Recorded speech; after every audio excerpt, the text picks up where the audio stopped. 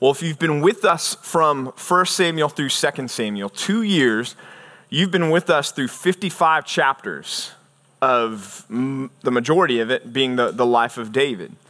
You've been with us through not just 55 chapters, but you've been with us through 45 sermons, 45 messages. You've been with us through 130 years of Israelite history from the birth of Samuel all the way through the end of David's reign. And you've been with us through battles and wars and fights and David running for his life and everything else that has taken place. And yet there's been one constant through all of that. And that's been that we've looked at one unchangeable, immutable, holy God that's been over and ordaining all of it. And part of that sovereignty of God that we can appreciate is God inspired this story and these events and this man's life to be recorded for you and I for today. As the New Testament says in Corinthians and elsewhere, these were written down for our instruction. And so that's why we've given ourselves 2 years and 45 sermons and 55 chapters and 130 years of Israelite history. That's why we've given all of our attention to this, is because the Lord has put it down and put it down for all time so that we would be able to learn lessons from David's life and from the life of those that he interacts with. And that's what I want us to do this morning as we reflect back on David's life, is to just draw out at least 3 lessons. And they may be different from lessons that you've learned from David's life, and later on during a small group you'll have an opportunity to talk about how this study and how David's life has impacted you specifically. But these are 3 lessons that I feel like are pretty universally applicable for us, that I've drawn out through our time together in 2 Samuel and also in 1 Samuel. And that's where I want us to start, is in 1 Samuel chapter 16. 1 Samuel chapter 16, I'll read it for you, verse 11 through 13. Says this: Then Samuel said to Jesse, "Are all your sons here?" And he said, "There remains yet the youngest, but behold, he is keeping the sheep." And Samuel said to Jesse, "Well, send and get him, for we will not sit down until he comes here." And he sent and brought him in, and now he was ruddy and had beautiful eyes and was handsome. And the Lord said, "Arise, anoint him, for this is he." Then Samuel took the horn of oil and anointed him in the midst of his brothers. And the Spirit of the Lord rushed upon David from that day forward. And Samuel rose up and went to Ramah. This is obviously the anointing of David by Samuel. This is after the rejection of Saul, after 1 Samuel 15, where Saul had not executed the Amalekites. He had not fulfilled God's command to go and wipe out all of the Amalekites, but he had left Agag. And you remember that interaction between Saul and Samuel. And Saul says, well, I've done what the Lord commanded. And Samuel said, well, why am I hearing sheep in the background? And why did you not execute Agag? And now God has rejected Saul and sent Samuel to anoint David. And Samuel has gone here in 1 Samuel chapter 16 to Jesse's home. And he went through all of Jesse's boys and he said, don't you have any more? And Jesse said, well, sure, there's one, but you don't want him. He's out keeping the sheep. And Samuel said, no, call him. We're not going forward with anything else until David shows up. And so David comes in. God tells Samuel, this is the one. Samuel anoints David in what was not a widely public anointing, but it was in front of all of his brothers and his father's household. And in other words, David understood what was going on. He understood that he was being anointed to be the next king of Israel. But from that time until he ascended the throne, that time until he was finally the king, not just over Judah, but over Judah and the tribes in the north as well, over 20 years would pass. 20 years of David serving under Saul in some better times, maybe at the beginning of that. 20 years, though, of tension between David and Saul at times. 20 years of David running eventually from Saul. 20 years of David keeping company. You remember the description of the mighty men with the societal outcast, with those who had no place anymore in Jerusalem, no place anymore in Judah, no place anymore, not in Jerusalem because that wasn't an Israelite city at the time, but you know what I mean, no place in Israel anymore. And they went to David. 20 years of running with those guys, 20 years of hiding in caves, 20 years of scrounging for whatever food and water that they could find. 20 years not knowing what tomorrow held. 20 years, some of that even spent behind enemy lines with the Philistines.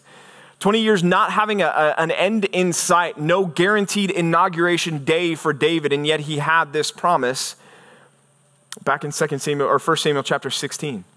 that God had anointed him to be the next king of Israel, that God had set aside Saul and Saul's household, and David was going to be the next king of Israel. And what we see from David throughout that 20 plus years running and facing trial after trial and difficulty after difficulty is we see an admirable patience in the life of David.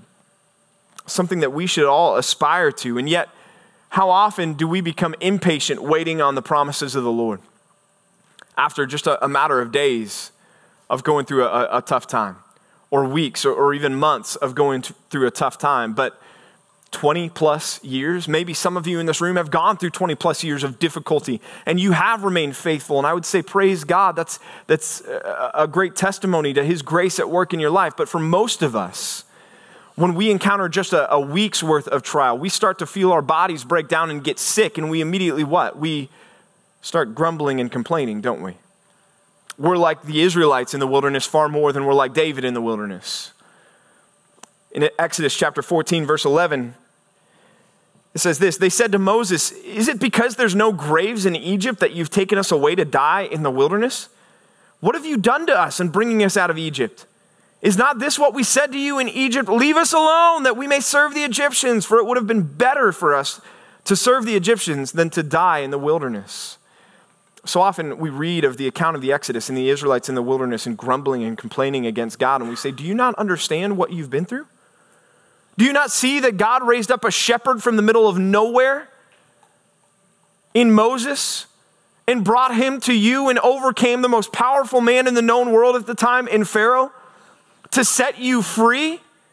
Do you not understand that you were led through the Red Sea, and that was not a natural phenomenon, but that was a miracle of God because the ground that you walked across was dry?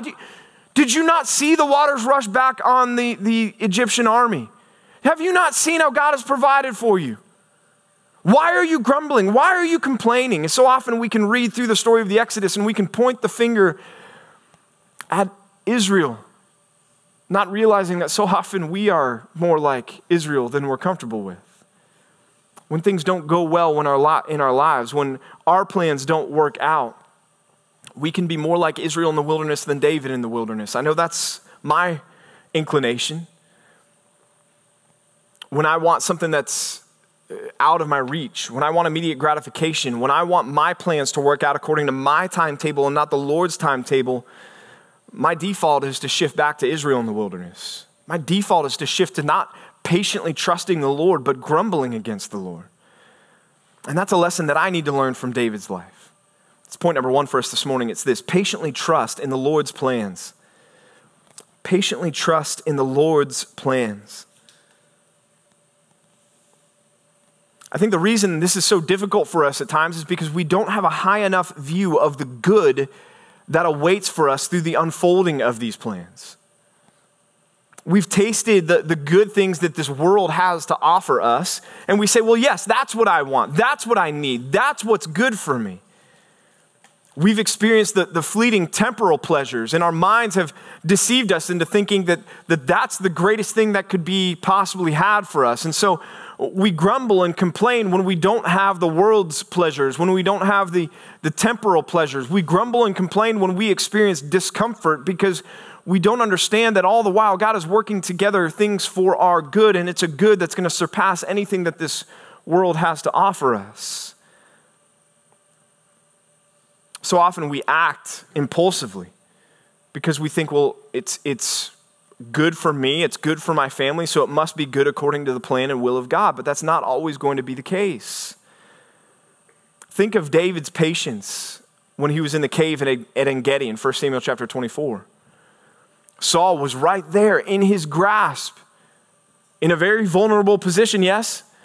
And David had all 400 of his mighty men behind him in the cave saying, this is the day. And notice what they said to him. Remember what they said to him. They said, the Lord has delivered him into your hand this day. But that wasn't true, was it? Because David didn't reach out and strike Saul. And why didn't David reach out and strike Saul? Because David knew that to do so would be to sin against God, would be to raise his hand against the Lord's anointed, something that the Lord had forbidden. And so David knew that this was not his moment to take things into his own hands. David knew that this wasn't his moment to act impulsively for what his flesh, I'm sure, was saying, well, this would be my good. No more running, no more hiding. I would have the throne. My men could go back home. And yet David remained patient and trusted the Lord and followed the Lord's will rather than his own will. 2 chapters later, in 1 Samuel chapter 26, David and Abishai go into the camp of the Israelites that are pursuing them, and they find Saul and Abner asleep. You remember this story? And Abishai picks up the spear and he says, allow me to strike him. I will not miss. And even Abishai again says, the Lord has delivered your enemy into your hands this day. And yet again, David follows God's plans, follows God's revealed will, and understands that it's never part of God's plan for us to sin in order to accomplish our own good or something that will be beneficial to us. And so David says to Abishai, no, we're not going to do this. And they take the spear and they take the water jug and they leave. The patience of David there, when he had an opportunity to take things into his own hands, it's a patience that we need to exercise as well. When circumstances and events show up in our lives, maybe it's a promotion at work that on the surface you think, well, this is great for me. This is great for my family. It's going to put me in a position with more authority, with more power, with more clout, and probably most importantly, more dollar signs involved. Why wouldn't I take this promotion? But let me encourage you to at least stop and push away from the table. And we've talked about this through this study, right? And seek the Lord's will. Is this, Lord, really what you want for me? Is this your definition of what's good for me and not just my definition of what's good for me? Or maybe it's even just in our conversations with one another. How quickly does an impulsive thought come into our mind and we don't stop to think, okay, is this something that's going to be beneficial? Is this something that's going to be honoring to the Lord? Is this something that's going to be pleasing to the Lord for me to say this? Or do I need to just go ahead and let that thought fade away as quickly as it came into mind? David modeled this patient trust in the Lord's plan. For some of you, you look around at the world and you see the world enjoying the fleeting pleasures of our life, right? Enjoying the fleeting pleasures of sinfulness all around us. And it's tempting. And there's a struggle, there's a battle there that we don't like to wait on what the Lord has provided for us because we don't want to feel so restricted. We don't want to feel so confined. Let me remind you, though, of Psalm 16:11. Psalm 16:11, where David would write there, in your presence there is fullness of joy. At your right hand there are pleasures forevermore.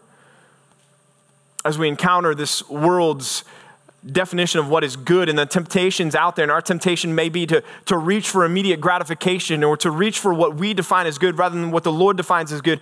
We need to remember a verse like Psalm 16:11 and discipline ourselves to think about and remember that the good that the Lord has prepared for us in the future is far better than anything that this world could offer us in the here and now. And we must remain patient and trust in the Lord's plan that he is working things together for our good, for that good.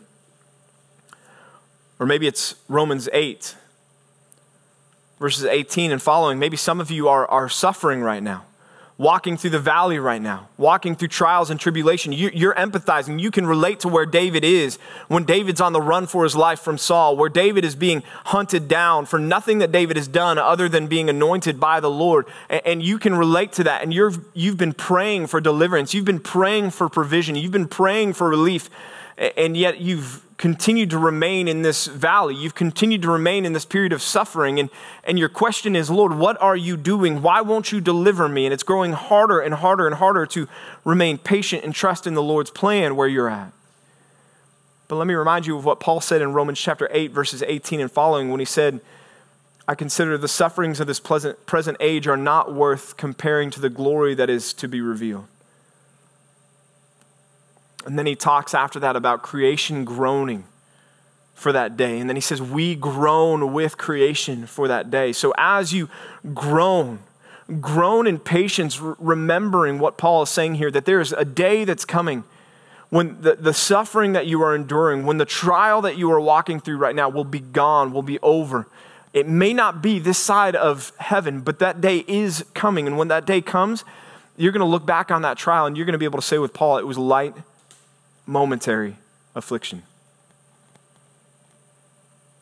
David was clearly not a name it and claim it theologian. He was a God said it and I'm going to wait for it theologian. But that doesn't have the same ring to it, does it?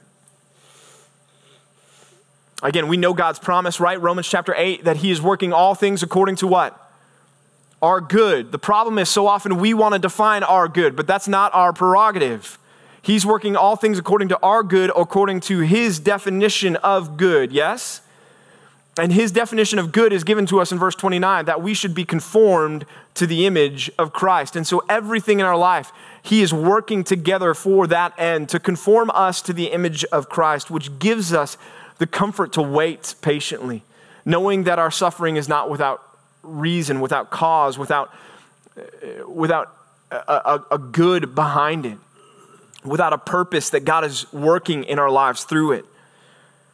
And knowing that that good that awaits us is going to be far better than any good that this world could offer us. Well, David's patience revealed a deep-seated devotion to the Lord in his life.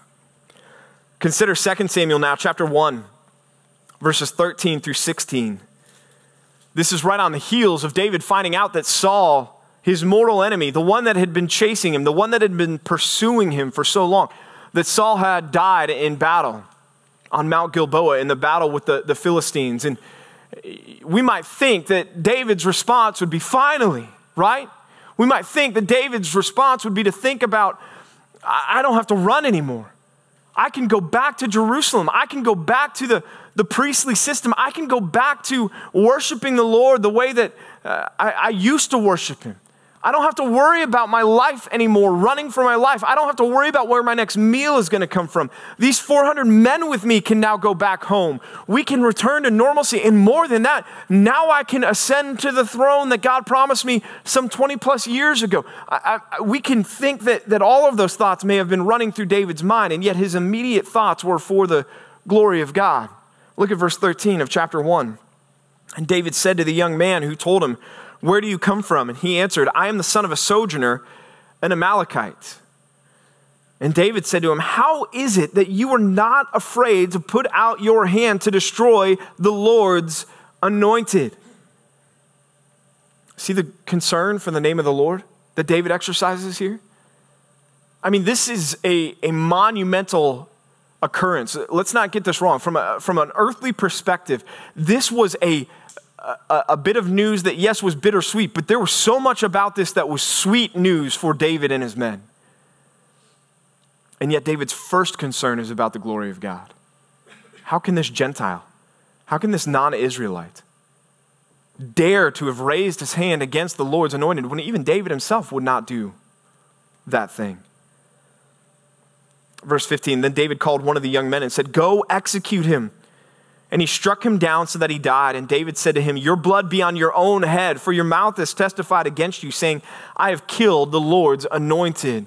This devotion to the Lord that David exercises here is something that marked his reign, the majority of it at least. 2 Samuel chapter 5, Israel is going to war against the Philistines. And the Philistines draw up for battle against Israel, but David doesn't charge out for battle. What does David do first? He inquires of the Lord. He's devoted to the Lord. He seeks God's will for this battle. Should we go to battle? The Lord says, yes, go. David leads the army out and they defeat the Philistines. Well, a few days later, the Philistines are back, same spot, same location, ready for battle again. And we talked about this when we preached through this passage. Again, it would have made perfect sense for David to just assume, okay, Lord, you want me to go out to battle against them again? Same way, same methodology, and you'll work victory. But David, he doesn't make that assumption. He seeks the Lord again in that instance. And it's a good thing he did, because the Lord said, don't go out to battle the same way that you did before, but this time wait. When you hear the sound of the troops in the tops of the balsam trees, then go out to battle and I will deliver them into your hands. But we see David's devotion to the Lord there. 2 Samuel chapter 6, bringing the ark to Jerusalem. There was the initial slip up, right, when David put the ark on the cart and Uzzah reached out to steady the ark as it was falling, and he was struck dead. And David threw a little bit of a temper tantrum at that moment and left it behind, but then he found out that good things were happening with the keeper of the ark, and so he says, well, you know what, on second thought, let's go back and get the ark. But when he goes back to get the ark, what does he do? He shows a devotion to the Lord. He has the ark brought back to Jerusalem the way that it was supposed to be transported in the first place, being carried on those poles and not put on an ark like the Gentile Philistines did when they sent it back to Israel. And not only that, he, along the way, sacrifices the offerings over and over and over again as the ark is passing by. And beyond that, David is leading the procession of the ark, going back into Jerusalem, dancing before the Lord with all of his might, worshiping God as the ark is being brought back, to the extent that as he's coming back into the city, Michal, the daughter of Saul, sees David dancing and despises him in her heart and says to the king when he gets back, well, you made a fine show of yourself today, embarrassing yourself in front of all of Israel. And the king says, I'd gladly become more undignified than that in the service of my king, who, by the way, put your dad down and all of his family. You remember that, Michael? Devotion to the Lord. And then even in 2 Samuel chapter 7, it didn't work out the way that David was expecting it to, but what did David want to do at the beginning of 2 Samuel chapter 7? Build the temple. His devotion for the Lord was making him uncomfortable that he was sitting in a palace and the Ark of the Covenant was in a tent. And so he has a devotion for the Lord, a good motive there in 2 Samuel chapter 7 to say, God, I want to build you a house. You deserve something far greater than what I have. And there's a devotion to the Lord. And then, yes, we see the fall in chapter 11 and the fallout of chapter 12, 13, 14, 15, 16, 17, 18. But we see, as we talked about our last time together, that David was a man who learned from his mistakes, who learned from his sins, who had learned through the discipline of the Lord and remained devoted to the Lord, so that even when he fell, as we talked about last week, he was quick to return in devotion to the Lord by confessing his sin, by seeking forgiveness and restoration from the Lord. David was clearly a man devoted to the Lord, and it's a devotion that we must have as well. In fact, it's imperative to us as followers of God that we have this same devotion. It's point number 2 for us this morning. It's this: be a devoted follower of Jesus. Be a devoted follower of Jesus. Why would this be so important? In fact, why would I say that it's imperative that we are a devoted follower of Jesus? Well, the answer is because when you look at the way that Jesus describes what it looks like to follow him, if you're not devoted to him, you're not all in following Christ, you're not committed to Jesus as your absolute Lord and Master, then you'll never survive. Listen to some of the descriptions that Jesus gave for what it is to follow him. First, he said this: if anyone wishes to follow me, let him what? Take up his cross. Let him die to himself daily and follow me. That fills us with the warm fuzzies, doesn't it? That fits in with name it and claim it theology, doesn't it? With a life of ease and comfort. No, it flies in the face of all of that. It flies in the face of our flesh, which says, well, I want things to be easy. I want things to be comfortable. For Jesus to say, no, what it means to follow me is to die to yourself daily. He also said this. He said, whoever does not hate his father and mother is not worthy of me. It's a strong statement, one that you'll discuss a little bit more in your discussion questions. But Jesus is basically talking about the fact that our devotion to Christ should make our relationships with every other person in our life look like hatred. That we should love him that much. Which also means that no one on earth, no earthly relationship that you have should ever come between your relationship with the Lord. Including your wife. If it ever came down to a point, and heaven forbid it ever would, but if it ever came down to a point where your wife said, it's me or God, your answer is easy in that. Sorry, honey, it's the Lord. Jesus also said this: whoever wishes to find his life will what? Lose it.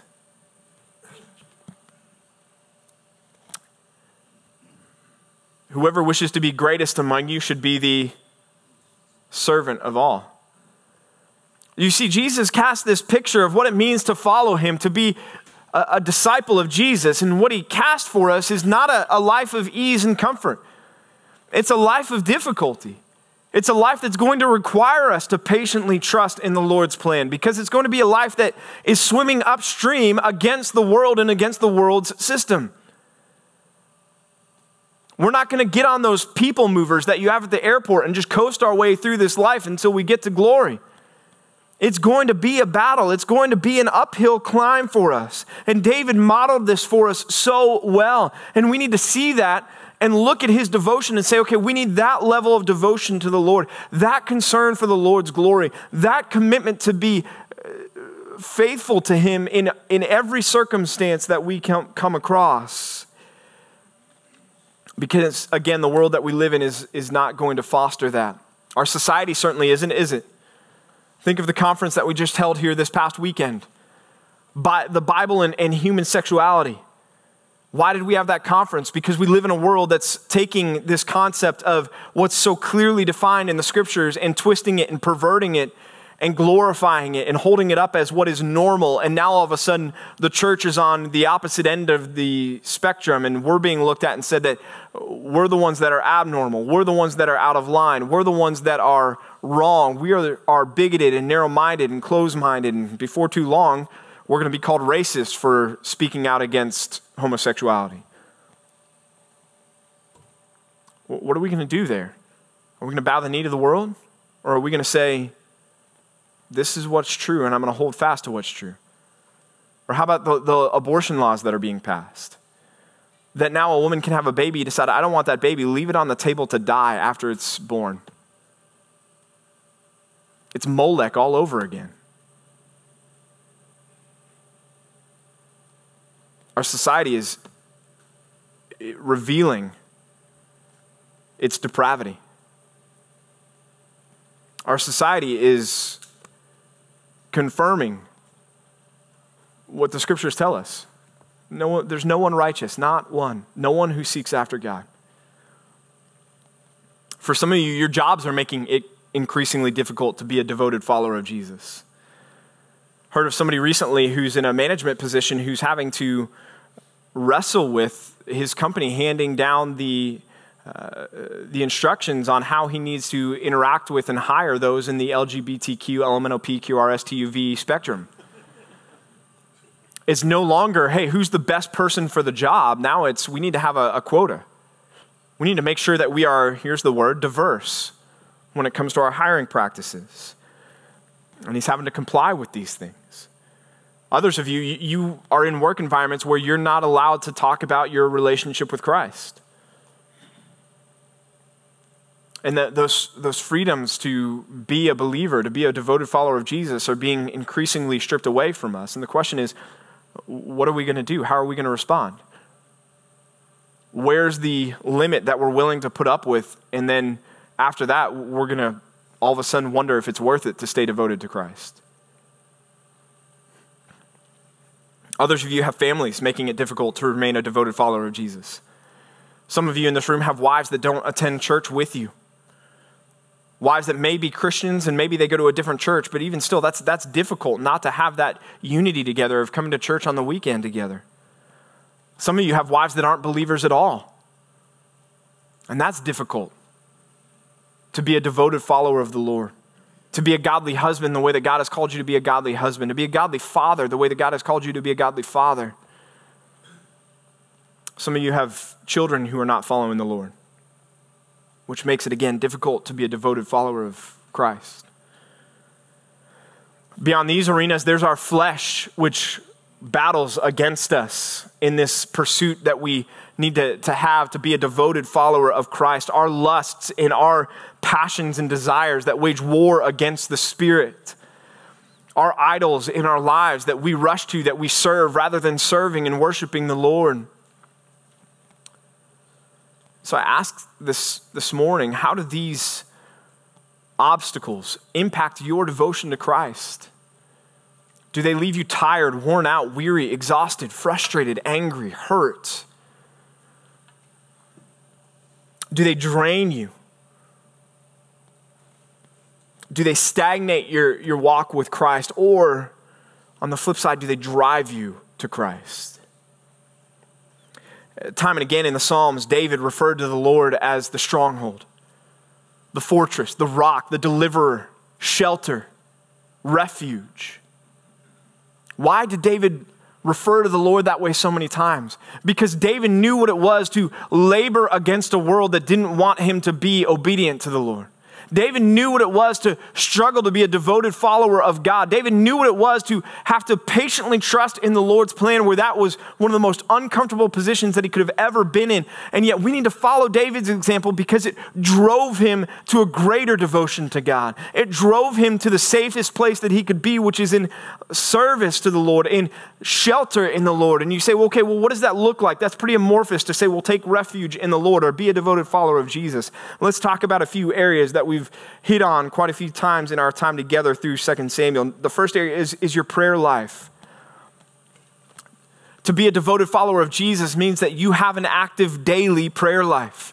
And not just when you wake up in the morning or when you're going to bed at night. Not just at meal times should you be praying. Not even just after your daily Bible reading. But like the Apostle Paul said, pray without ceasing.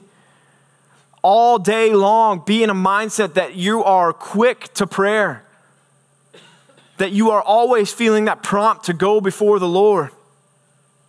To answer the call of the writer of Hebrews where he says we can draw near to the throne of grace to find grace and mercy to help in time of need. Daily. So when it's before that big meeting that you have at work, pray before you go into that meeting. Pray when you're coming out of that meeting. That lunch appointment that you have with a coworker or with a client, pray before going into that meeting. Pray for an opportunity to share the gospel during that meeting. Pray coming out of that meeting.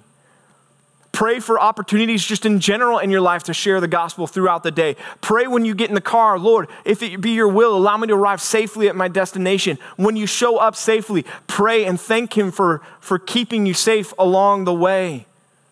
Yes, pray when you sit down to a meal and thank him for the food that he's given you. Pray for your wife. Pray for your kids throughout the day. Pray for your brothers in your small group. Pray for your pastors. Pray for our country and our leadership as we're instructed to do as well. Pray without ceasing. This is what it looks like to be a devoted follower of Christ, and we need this, men. It's our lifeline. Our Savior got up early in the morning after he had been up late the night before in the house of Peter, healing all those who were coming to him, lame, sick, demon-possessed. He got up early in the morning. Why? To go out and spend time with his Father in prayer. You've heard it said before, I'm sure, if our Savior needed that, we need that as well. We need to be a devoted follower of Jesus in that sense. The second thing is, and you know where I'm going to go with this, not just prayer, but also time in the Word, the Scriptures. To be a devoted follower of Christ, we have to be in the Word daily, man. We have to be in the Word regularly. And let me encourage you not just to check a box, but to spend regular, extended time in the Scriptures. And you might think to yourself, well, I'm busy. I don't have time to spend regular, extended time in the Scriptures. Let me encourage you that you do. What's your dead air time like? We have a lot of dead air in our lives that we fill with other things. What do you listen to while you're driving around? Bluetooth speakers are easy to come by these days, right? Put one in your bathroom. Listen to a sermon while you're taking a shower. I guarantee you got time there. There's nothing else that you're going to be having to do other than just the rote cleaning, right? Fill your dead air with the Word of God. Fill your mind with the Scriptures. Meditate on God's Word. Set reminders on your phone so that Scripture verses pop up throughout your day. Send text messages to other brothers to encourage them with the Word. Spend that time in the Word if you want to be a devoted follower of the Lord. And then third is friendship and fellowship. David had Jonathan. Who's your Jonathan? Who's going to be there to help you patiently trust in the Lord? Who's going to be there to walk with you through the trials? Who's going to be there with you to encourage you? Again, in the Psalms, so many times David was writing them in desperate times of his life, and yet over and over and over again, we see the steady devotion of the Lord. Coming back to the Lord, saying, you are my rock, you are my stronghold, you are my fortress. I'm not going to allow my trials to drive me away from you, but to you in devotion. Well, our final lesson from David's life actually has come from the DBR over the last couple days, and that actually came from the DBR yesterday morning specifically. And we were in 1 Kings, and you're thinking, well, why are we now in 1 Kings? We're in 2 Samuel and 1 Samuel, and we've already got 55 chapters in 130 years. Why are you fast forwarding into 1 Kings? But how is David spoken of in 1 Kings? Well or poorly? Well. And it's so encouraging to read how he's recorded, how he's remembered. In fact, we have that moniker that we remember him by that's lifted from the pages of the scripture, right? That David is a what? Man after God's own heart. Isn't that good news that we don't look at David and be like, David the adulterer and the murderer? David the arrogant, prideful guy who didn't trust the Lord? David the lousy dad? I mean, we could take our pick from all of his sins, right? We're well acquainted with them after 2 years studying his life. And yet the way that David is remembered is that David is a man after God's own heart. And the reason for that is because that's the way that God chose to remember him. That's the way that God chose to put down in his word, in the scriptures, how we should remember David. 1 Kings chapter 14, verse 8. As God was, through the prophet, confronting Jeroboam through his wife, it says, and God tore the kingdom away from the house of David and gave it to you. And yet you have not been like my servant David, who kept my commandments and followed me with all his heart, doing only that which was right in my eyes.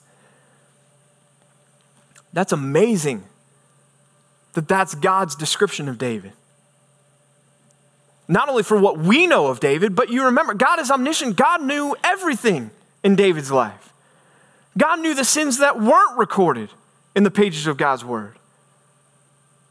And yet his description is, he kept my commandments and followed me with all his heart, doing only that which was right in my eyes. 1 Kings chapter 15. Again, this time in contrast to Abijam, another king. It says, and Abijam walked in all the sins that his father did before him, and his heart was not wholly true to the Lord his God. Wholly true to the Lord his God, as the heart of David his father. Nevertheless, for David's sake, the Lord his God gave him a lamp in Jerusalem and set up his son after him, and establishing Jerusalem, because David did what was right in the eyes of the Lord and did not turn aside from anything that he commanded him all the days of his life, except in the matter of Uriah the Hittite. And that's really the only time we find reference to Uriah the Hittite after that. And it's thrown on there, but it's not the main focus. The main focus is David did what was right. God is contrasting the wicked and evil kings of Israel and Judah, saying they're not like David. Because David, he's saying, was a man who was faithful, a man who followed me with all of his heart. And we might say, yeah, but wait, but what about? But what God's communicating to us and what God is teaching us and what we need to rejoice in is God is saying, yes, but those sins were confessed and forgiven. And so David, in that confession and forgiveness, was fully restored. Our final point together this morning is this. See the power of forgiven sin. See the power of forgiven sin. A few names for you to think about. First one, Bill Buckner. Think Bill Buckner would like to know the power of a forgiven error? Yeah, I think so. If you guys are not a baseball fan, you're wondering why. 1986 World Series. Misplayed a ground ball that some would argue, although it's a 7-game series, cost the Red Sox the World Series. Continued the curse of the Bambino, right? And now that's been overturned because they've won a couple. But still, Bill Buckner, you think of his greatest failure. Or how about another guy, Steve Bartman, 2003. Chicago Cubs were 4 outs away from going to their first ever, well, not their first ever, but their first National League pennant in over 100 years. The ball's hit down the left field foul line. Moises Alou was convinced he was going to catch that ball, but Steve Bartman, a fan who was on the foul line, reached out and interfered with the ball, kept the game alive, and the Cubs lost that game and went on to lose the series and missed out on the World Series yet again. Steve Bartman all of a sudden became the GOAT of the 2003 playoffs, but not the greatest of all time, the other GOAT that you don't want to be. And he was remembered for that and is still remembered for that. And you think of Steve Bartman's life, and there's so much more in Steve Bartman's life, or so much more in Bill Buckner's life, and yet what are they remembered for? They're remembered for their greatest failure. Praise God that Christianity is not that way. That you and I are not going to be remembered for our greatest failure, for our greatest sin, or even for our smallest sin.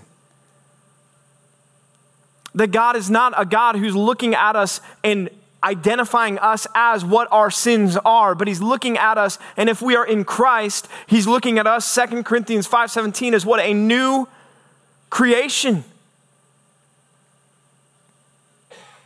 He's looking at us as forgiven. He's looking at us as cleansed and restored. And not only that, but now he's given us the opportunity to be used by him for his glory. He's given us the opportunity now, and for every one of you in the room, there is still time for this, to have the resume that David had, to say that he was a man that followed the Lord with his whole heart and kept his commandments. The man of God you've always wanted to be, there's still time for you to be. There's a great movie, it's called The Mission. And there's a scene in The Mission where there's a former Spanish conquistador, a soldier, who had committed all kinds of atrocities as he was in his former life. And a missionary comes along and teaches him about the Lord and is trying to share the gospel with him. And he's bringing him with him to reach a particular mission, a particular tribe in the jungle. And it's a densely forested rainforest, a jungle there. And this conquistador is dragging behind him a net full of all of his armor. The heavy metal breast shield and helmet and sword, all of those things, all of this weight he's dragging with him as a reminder of his former life and all of the sins and all of the evil that he had done. And he's dragging it through the trees and through the forest and through everything else. And it's hard and it's laborious for him. And he's suffering under the weight of this. And then he comes to a waterfall and realizes that he's got to go up this waterfall. And he begins to climb, and he's slipping and he's falling, and he's laboring to get up because he's dragging this weight with him the whole way, until finally the missionary brings out his sword and he cuts the rope. And this dramatic scene, that the bag full of all the armor goes tumbling down the mountain and down the waterfall, never to be seen or carried again. That is the picture of what takes place with us at the moment of salvation. You're not dragging your sins with you in your life as a believer in Christ. You have been forgiven. You have been cleansed. You have been washed. You have been sanctified. And when you sin and when you go to the Lord and you say, Lord, forgive me, please, this was wrong, I'm repenting from this, he takes your sin and casts it as far as the east is from the west. He throws it into the shoreless sea, never to be drug up again. He doesn't add it to a bag and say, okay, you're forgiven, but carry around the shame and the guilt with you. Because Romans 8:1 makes it clear, there's therefore now no condemnation for those in Christ Jesus. Which is why God could say of David that he was a man after his own heart. How encouraging is that for us? Your legacy has not been set in stone yet. No matter what your life has looked like to this point.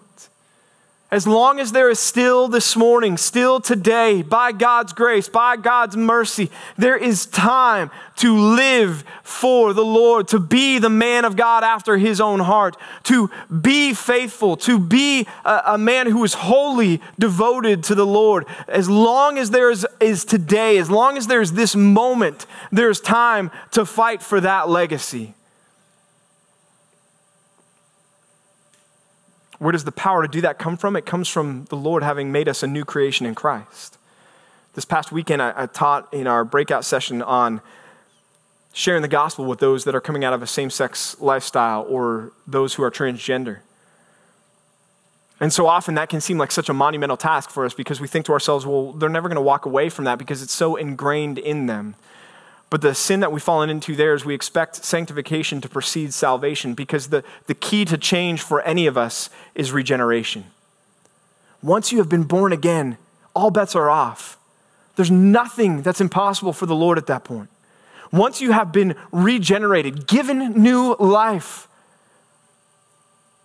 then you have the power to overcome whatever sin is in front of you. You have the power to be a faithful man of God. The man of God you want to be, you can be.